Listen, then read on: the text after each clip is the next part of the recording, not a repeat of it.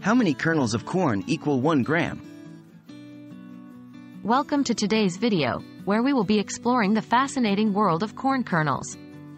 How often have you asked yourself, how many corn kernels are there in 1 gram?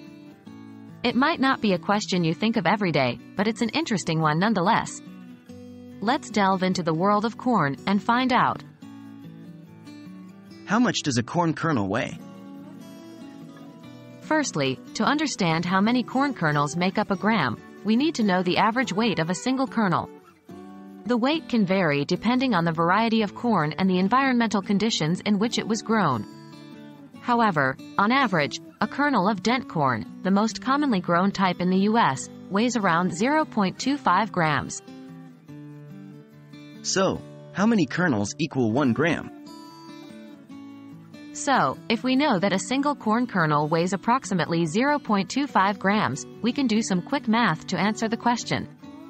To equal 1 gram, you would need about 4 corn kernels. This, of course, is an estimation. The exact number could vary slightly due to the factors we discussed earlier. Why would you need to know this? You might be wondering why this information could be useful. Well, it can be valuable in agricultural practices. For instance, when calculating planting rates, knowing the average weight of a kernel can help determine the correct planting density for optimal yield. Additionally, it can be a fun trivia fact to impress your friends with. So there you have it. On average, it takes about 4 kernels of corn to equal 1 gram.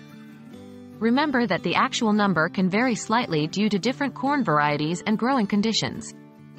We hope this video has answered your intriguing question and possibly sparked more interest in the surprising world of corn.